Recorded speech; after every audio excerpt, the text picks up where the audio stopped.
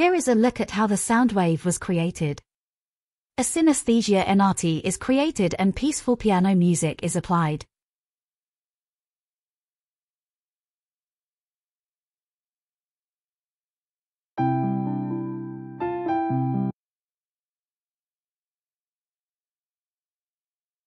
The audio element is basically the bars the Soundwave is made up of.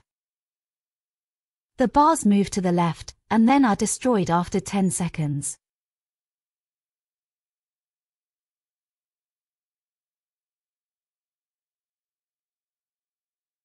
This is where the elements are put together to create a sound wave. Firstly, the sound wave in this blueprint has its audio component set to play the peaceful piano sound. The duration of the song is promoted to a variable.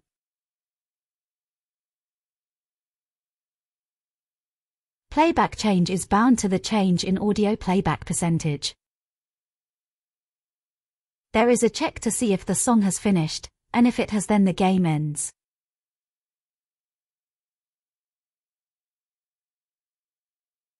If the game hasn't ended, the play time is set by multiplying the playback percentage by the duration of the song. The waves are then created by taking in the earlier created asset and the playtime and normalizing the output.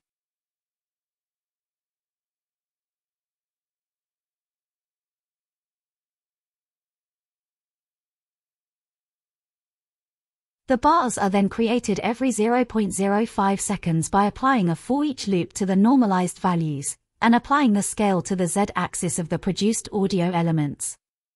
I multiply the value by 10 to make the variance stand out more.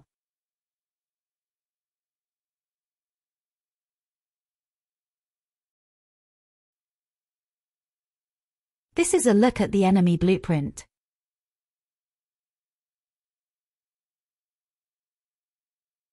The enemy will move along the y-axis only after spawning. And it will kill the player if they collide.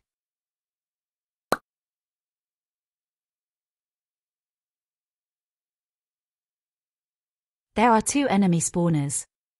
The first of which will spawn in the enemy between every 3 and 10 seconds. The second will spawn in an enemy between every 5 and 11 seconds.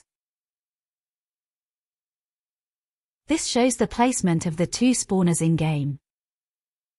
This blueprint kills the enemy if the enemy overlaps with the collision and gives the player 100 points.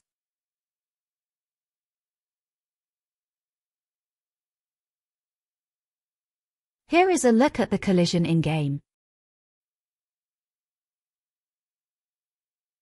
This is a look at the code for the character. Notice that I have created setters and getters for the appropriate variables, and have used the correct access specifiers where necessary.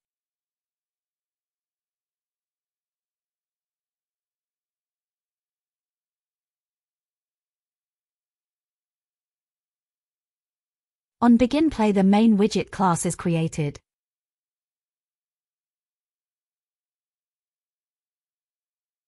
The function for move is bound to the up and down keys on the keyboard. The code here allows the player to only move along the z-axis. I realized in order to move up and down, you must change the default land movement mode to flying.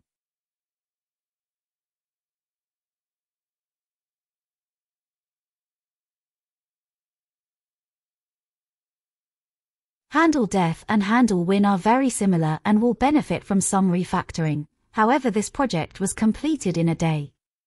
On the dying function, the main widget is hidden and the end widget class is shown. All movement is stopped.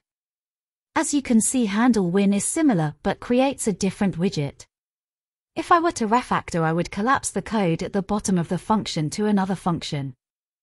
I would also put both functions together and take in the second widget class as a parameter.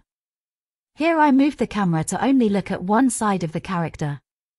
Here is a look at the simple widgets used for the game.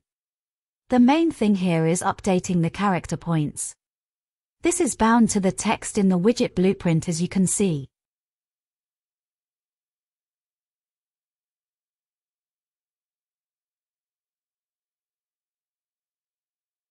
The Win widget shows the final points and has a Restart Game button.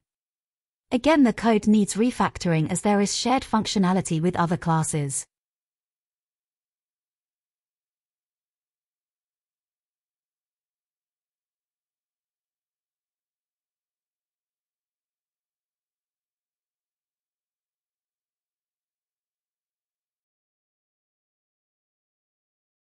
Thanks for listening.